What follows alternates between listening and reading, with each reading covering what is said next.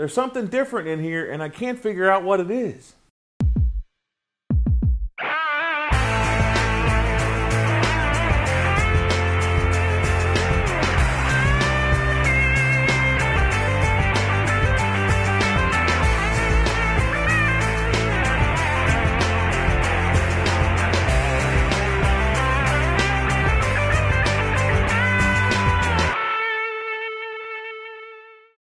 Hey everyone, Greg Cazillo from Cazillo.com. Welcome to another Keep Shooting Monday.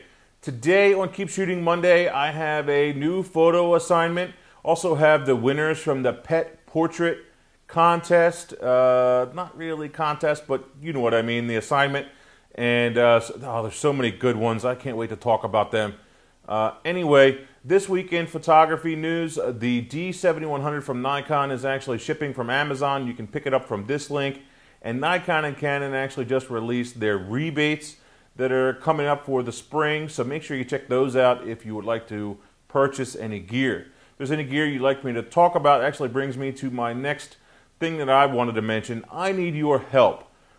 Keep Shooting Monday is really about what you guys want to see. Obviously, I've started it out in a certain way to kind of get it going. But what do you guys want to see more of? I kind of did that survey not that long ago, and that gave me a lot of really good ideas. But just comment here on YouTube, comment on the blog, let me know what it is.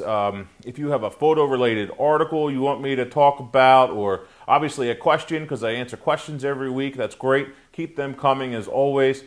But let me know what it is, what's going to keep you coming back week after week to watch the show, and what's going to keep you sharing this with all of your other friends, posting it on blogs, posting it on forums so that other people can watch it and enjoy it and get addicted to it, hopefully.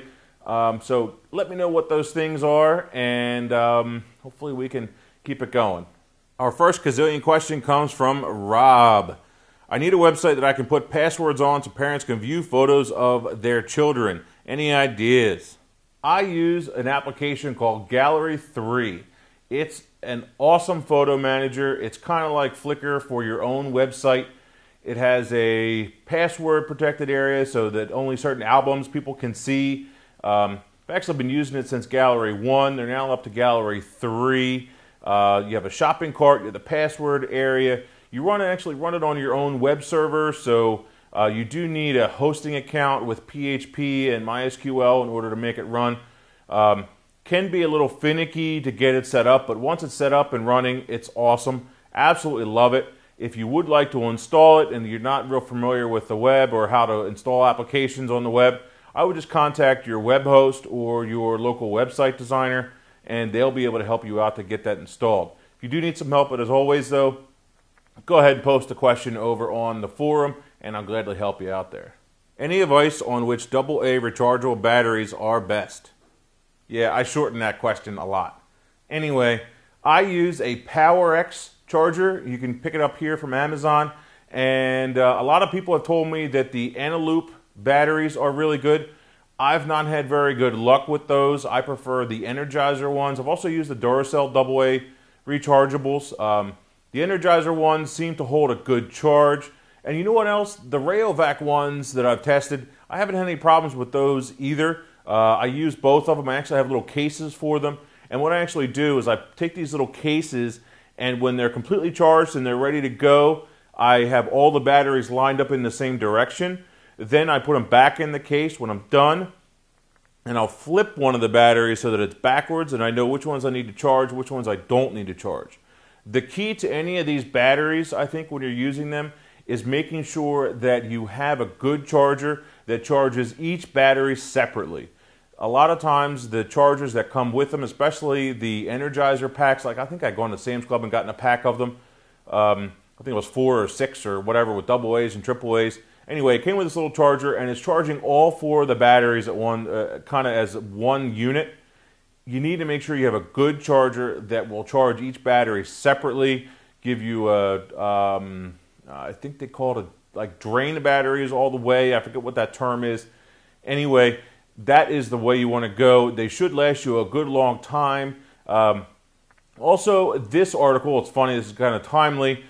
David Hobby from Strobus posted a link to this guy. I'll actually put a link to both, which is a cool little charger, allow you to charge your batteries as well as your iPhone. So if you're out on a shoot and you have your AA batteries, you want to pack minimally, which is one of the points that he had in his, because I think he said he was overseas in the article. You're able to either charge your cell phone, your iPhone, your whatever device, your USB device, or you can charge just the actual AA batteries up. And so that's really cool. Less equipment to carry around is always a good thing. I have not tried one of these out, but David said that it's pretty cool. So check out the article and also the product.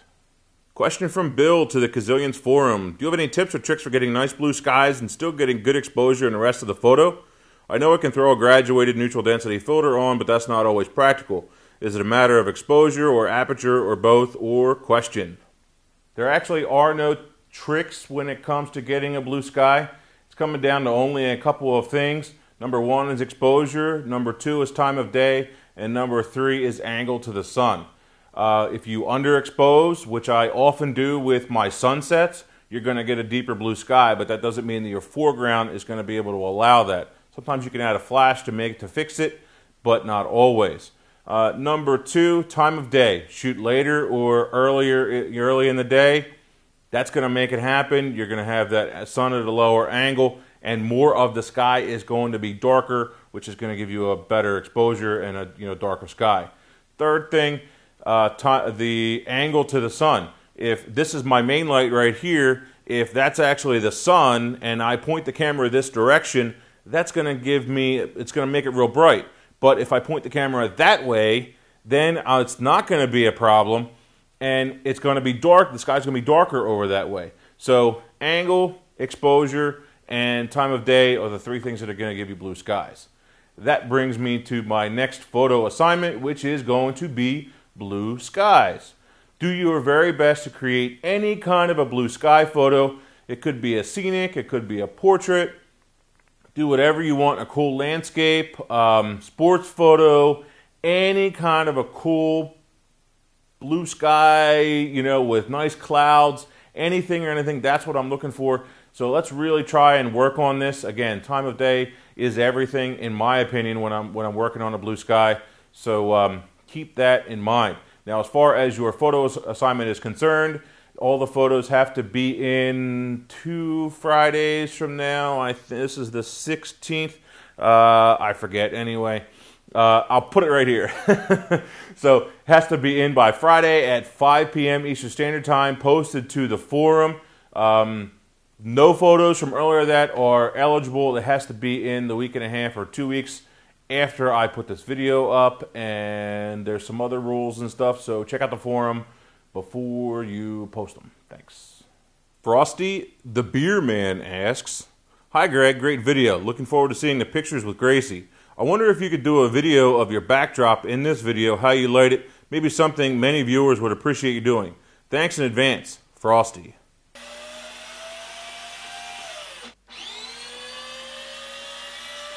Funny you asked that question there, Frosty, since this happened to be the week that I changed my background. Actually, I kind of lied. I kind of saved this for another week. But anyway, it's actually good timing. The background, the older background, which you see, and I'm still going to use, just not for Keep Shooting Monday, is the normal portrait background that we like and we use quite often. It's actually made of a big sheet of canvas and hand painted.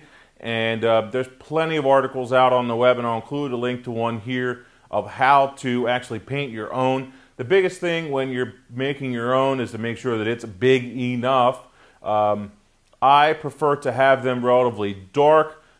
They seem to be more of a classic look, whereas the white doesn't quite work as well, I don't think. When it comes to your photographs, white is cool sometimes. But darker is typically better if you're really going to invest the time and the money into them, especially a nicer one like this one is.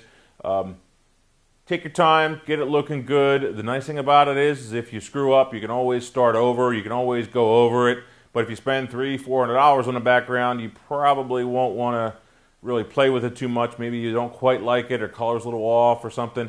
But if you just need a little bit different color paint when you're working on your own, go buy another can of paint, throw some more on it, and you're done. So make sure it's big enough. Here in the studio, we actually have them on a roller system. There's a button over there that allows you to raise and lower the background, and so that works out well.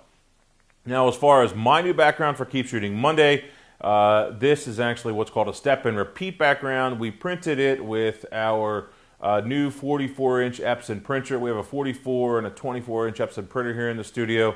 And so I said, you know what, I want to try this. I think it'll be really cool, but there's no reason for me to go out and order a step and repeat background if I don't need to. I just printed it in-house right on some banner material, hung it up, and I think it's pretty neat.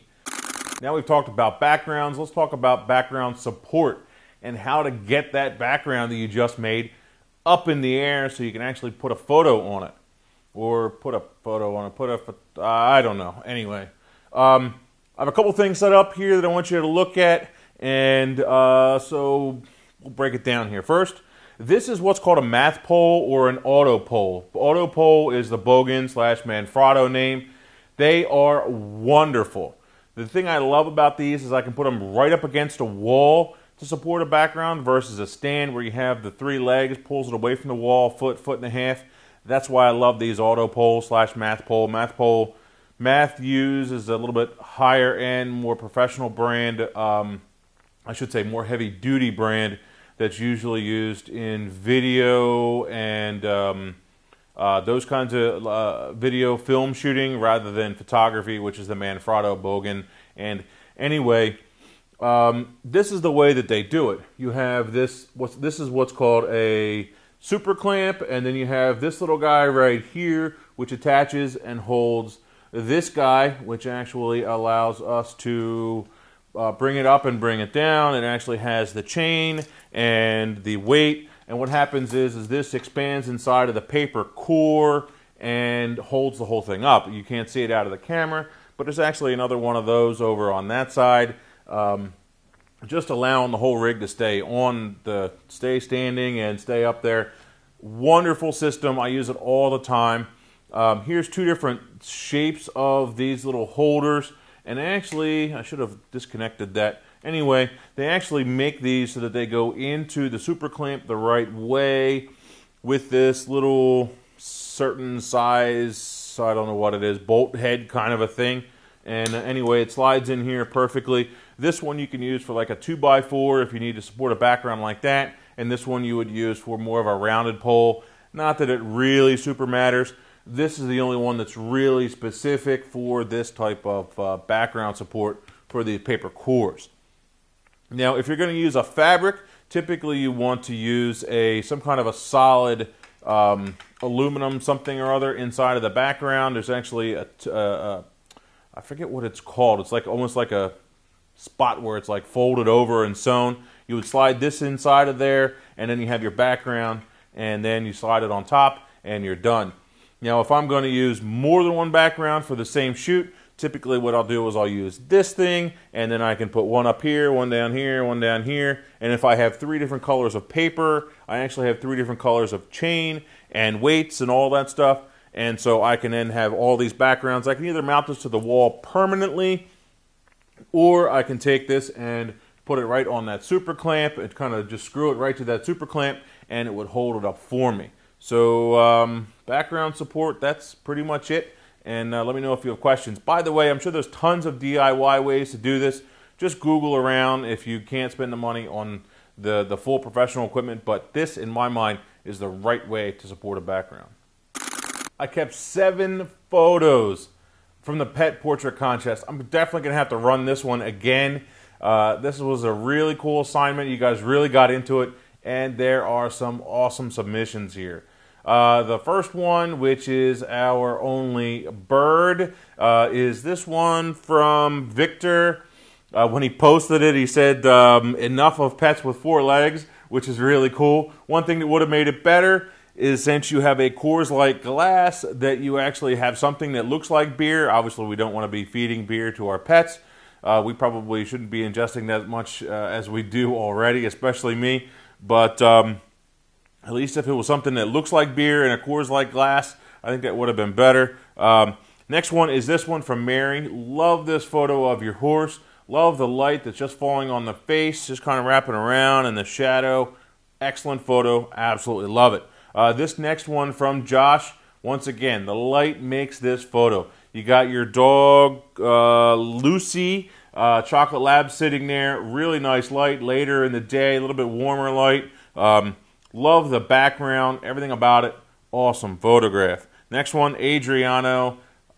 Love this picture. Kala is the name of his pet. He says that it usually sits there for a long time. It doesn't move a whole lot, so it's easy to get a good photo of it.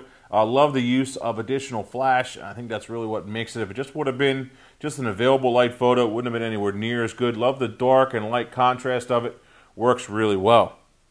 Next one, Chris. And I think, Chris, yours is third. This photo of Ziggy, love it. The perspective is actually really good, using a 50mm 1.4 lens, a little bit of flash to fill the foreground, because you needed to get rid of that shadow, the nice background in it with the blue sky and the clouds. By the way, make sure you do your photo assignment for this week, which is a blue sky. And anyway, Ziggy is really cool in my book. This next one is Oscar. Cool photo of Oscar. He was actually running. Two things that make this work. Number one, it's action. Everything is nice and sharp, but you can still see that Oscar is running. Number two, he is completely in the shot. I love the shadow, but his eyes are looking right at the camera, and you can tell that they're playing and having fun, and really works. Last one, though, from Jim. This one is my favorite. I love how it's very intense, the light coming in from the sides. Just everything about it. Junie is, I'm guessing it's a yellow lab. Can't really tell 100%. Could be some kind of a mutt. You really never know. But love the light. Love how square it is and how kind of perfect it is. You see a little bit of ear, but you can definitely tell it's a dog.